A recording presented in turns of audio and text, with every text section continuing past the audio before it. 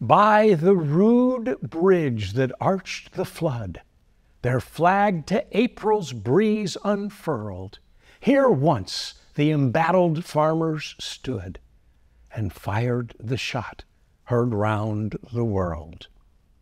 Please remember this passage. It is well known. The shot heard round the world. You might wonder why this is relevant to a message about the Jewish origins of the church. Well, it goes like this, and I'm finally getting to my real point.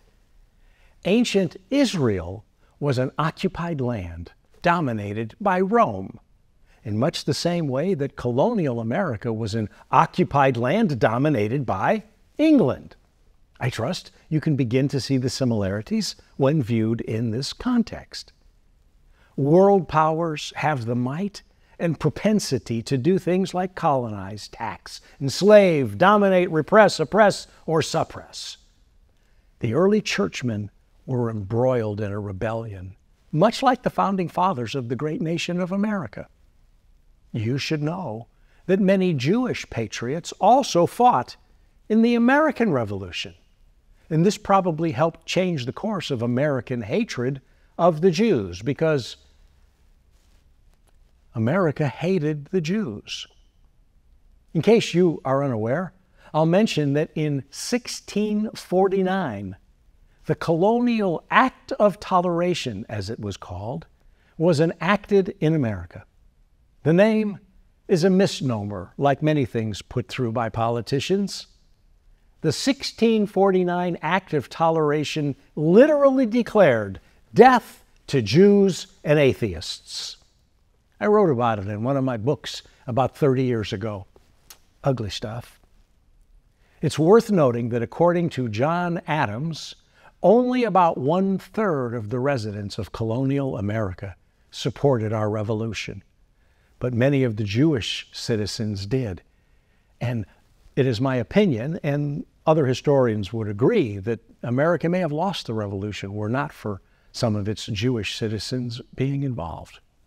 But the point about John Adams' comment that 1/3 of the colonial Americans supported the revolution, it means that only it was a small minority.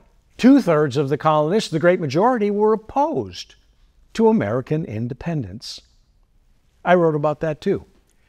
But actually, in my view, they probably weren't so much opposed to independence as they were against the high cost of life and property to gain that independence. Life is usually that way. Everybody wants the benefits of freedom, but few wish to pay the price. Christianity is much the same. Everybody wants to go to heaven, but nobody wants to die. Our fathers in the faith were revolutionaries in their own way. Similarly, the great rabbis of ancient Judaism were also revolutionaries. Unlike the American Revolution, the Jewish revolts and the Christian Revolution did not lead to the glory of those in the battles. By and large, they just died for their beliefs. Modern Jews and modern Christians, on the other hand, are the true beneficiaries of their bravery and commitment. Therefore, I do see many similarities to colonial America and the early church.